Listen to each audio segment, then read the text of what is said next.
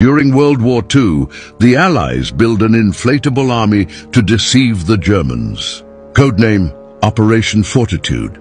Its aim was to convince the Reich High Command that the future landing would not take place in Normandy, but in Norway and Pas-de-Calais, the French region closest to the English coast.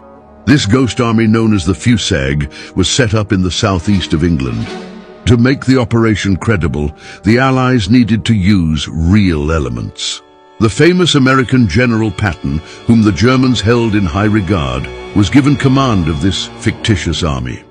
Thousands of rubber vehicles and decoy buildings were constructed. To demonstrate the army's activity, sound engineers recorded and edited noises from military units, construction, and vehicles into soundscapes that could be played over large loudspeakers.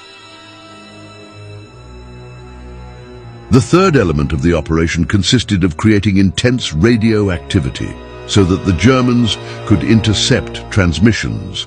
Actors were hired to produce radio messages, and the local press also joined in by creating fake news. The operation was a success.